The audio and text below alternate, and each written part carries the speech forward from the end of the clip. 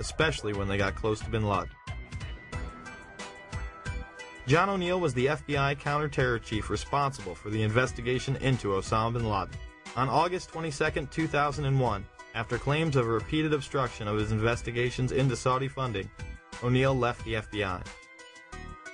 This document is marked secret and WF, which means it walked its way out of the Washington Bureau of the FBI. It indicates that before the attack of September 11th, agents had wanted to question 2 members of a very powerful family for their connections to a suspected terrorist organization, Omar and Abdullah bin Laden. But the agents weren't allowed to. O'Neill went on to take a new post as head of World Trade Center security. He would move into his office days before 9/11 and be killed during the attacks. Yeah. I have 4 children. I've lost friends at John, my friend from the FBI was killed. I lost people too. We lost a lot of family members. What did John O'Neill do before he worked in the World Trade Center? John was the Head of the FBI. FBI. He was tracking down Osama. He was tracking down Osama. Because the government didn't listen to him. The government didn't listen to him. The FBI. Hold on. You want to call a car to car? The FBI fucked up. They knew about the flight training. Yes. That was a fuck up for having these people in our country. We all agree on something. And the important thing is you have to understand, I feel what you feel. I've lost friends there. I feel what you feel. That was our World Trade Center. That was our people that fucking died that day. At a time when bin Laden was the most wanted man in the world, why would intelligence agencies stop their own investigations, especially as they were closing in on him? Robert Wright and others within the FBI also had their investigations into terrorism stopped prior to 9/11. Since August of 1999, I've been working to legally expose the very real and foreseeable Middle Eastern terrorist threats to American citizens at home and abroad. From 1993 to 1999, I was assigned to the Chicago Division's Counterterrorism Task Force. The successful investigation, which was codenamed Vulgar Betrayal, V-U-L-G-A-R, Betrayal, led to the June 1998 seizure of $1.4 million of Middle Eastern terrorist funding. These funds were linked directly to Saudi businessman Yassin Qadi. On October 12, 2001, Yassin Qadi was designated by the United States government as a financial supporter of Osama bin Laden. Larry Klayman of Judicial Watch initially tried to help get Wright's story to the proper authorities. He wanted to come forward long before 9/11. We were taking those steps beginning last summer to do that. The FBI had 30 days to allow that to occur. They violated their own regulations. They covered it up. If you didn't hear me, I went specifically. I called the Attorney General's office just days after 9/11. I said, Dave Shippers and I represent a special agent of the FBI Chicago field office who has years of information about how the FBI did not do its job, did not in any way investigate in a meaningful way money laundering in the United States. You're now claiming you want to do this. I'd like to make them available to you, Attorney General Ashcroft. And I was met with a response by Michael Chertoff, head of the criminal division. We're tired of conspiracy theories. Michael Chertoff will later become the head of Homeland Security, the department set up to fight the war on terror after 9/11. Wright was also restricted from telling any specifics about their investigation. Robert Wright was then prevented from working on terror investigations. So what happened to Wright? He was demoted in and around the time period leading up to 9/11. He's working on innocuous, meaningless things. That's what he's doing. Yes. He's a paper pusher. It's because these monies were going through some very powerful U.S. banks with some very powerful interests in the United States. These banks knew or had reason to know that these monies were laundered by terrorists. And there are very significant potential conflicts of interest in both the Clinton and Bush administration, and in particular this Bush administration, who is as tight with Saudi Arabia as you can get. The president's father used to stay with the bin Laden family when he would go to Saudi Arabia. Former President Bush spent the night in D.C. at the White House on September 10th. We've also learned at NBC that there was a President Bush in the White House during the morning of these events. His father, former President Bush, was actually at the White House the morning of the attack. The next day, elite financiers of the Carlyle Group would meet. This global private equity investment firm would profiteer enormously from the wars in the Middle East. At the table were both Bush Sr. and Osama's brother, Shafiq bin Laden.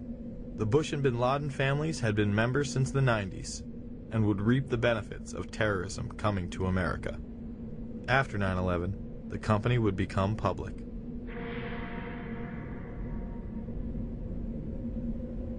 All I do agree with you is on one thing.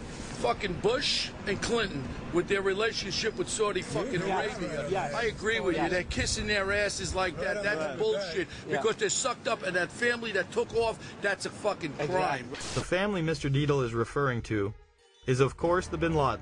While all domestic flights were grounded, suspects closest to the supposed mastermind behind 9/11 were allowed to leave on chartered flights. Let's show you some video that was taken exclusively by News Channel 2 8 days after 9/11. That man there is Osama bin Laden's younger brother, Khalil, who had been here vacationing with other family members there on an estate that they owned in West Orange County.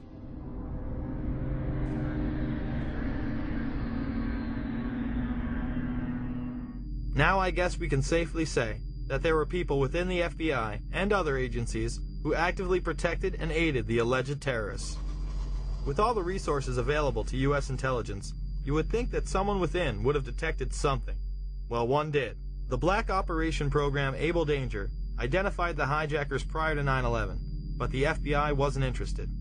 Lieutenant Colonel Anthony Schaefer, an intelligence officer inside Able Danger, tried to blow the whistle several times. Was the commission that investigated the 9/11 attacks told that lead hijacker Mohammed Atta had been identified and as al-Qaeda operative more than a year before terrorists struck? I'm told confidently by the person who did move the material over that the 9/11 commission received 2 briefcase-size containers of documents. I can tell you for a fact that would not be 1/20th of the information that Able Danger consisted of during the time we spent. Schaefer would also meet with Philip Zelikow, the executive director of the 9/11 Commission. What did Schaefer tell Zelikow? And I'm quoting how I remember saying it. We found, as part of the data run, we found 2 of the 3 cells which conducted the 9/11 attacks to include Atta. Schaefer says his unit linked Atta to al-Qaeda leaders, but would not provide any specifics. As to what he did with the information he had, we attempted to, first off, use it operationally. The lawyer said you can't do that. They're considered U.S. persons. Therefore, at that point in time, we made the determination as a team that we should move this information to the FBI. But he says beginning in September 2000, 3 meetings he set up with the FBI were each canceled by military lawyers. Despite all of this, the 9/11 Commission would deny it any significance and not include it in the report. Leaving a project targeting al-Qaeda as a global threat a year before we're attacked by al-Qaeda is equivalent to having an investigation of Pearl Harbor and leaving somehow out the Japanese. Schaefer and his team tried to stop the hijackers prior to 9/11, but were blocked. Later, the military would begin a smear campaign against them in order to discredit their findings. A Pennsylvania congressman says there's a smear campaign going on inside the Pentagon, and he wants the defense chief to get to the bottom of it. Republican Congressman Kurt Weldon says Pentagon officials are trying to ruin one of their own who's gone public about a top-secret military intel unit. Lieutenant Colonel Tony Schaefer, who was the first member of Able Danger to go public, has now been told in writing by the Defense Intelligence Agency that he can't speak to members of Congress or their staff without prior approval. And now a security clearance, which allowed him to deal with classified information, has been pulled. The congressman says Schaefer has been gagged, punished for speaking up. It's obvious to me this is a clear attempt to silence this guy, but now even more than to silence him, to ruin him as a person and a military officer. I've talked to all the Able Danger players, and they all agree this is a witch hunt against Tony. It's wrong, it's un-American, it's unacceptable. Pentagon reportedly does not want the public to hear next week's Senate testimony about the former secret intelligence unit known as Able Danger. 2 congressional sources have told Fox News that the military's pressuring senators to move the hearings behind closed doors. When the Able Danger hearings were held, Schaefer and others were gagged. Eventually, Schaefer would be able to speak at a whistleblower's hearing. Many of us take seriously our oath of office to support and defend the Constitution against all enemies, foreign and domestic. Let me be upfront here. I am no Boy Scout. I was not hired as an intelligence officer because I hung out at the Christian Science reading room. My job is to get information using tried and true intelligence methodologies. According to my legal counsel, until I disclosed the Able Danger information, I was a rock star. It was my work as a chief of DIA's Special Mission Task Force back in 1998 that I became involved with Able Danger. My officers and I were working at the cutting edge of technology and DoD black operations. Most of all of my operations and operational records remain classified. With all this evidence, why did the 9/11 Commission and Pentagon suppress valuable information about the hijackers' activities leading up to the attacks?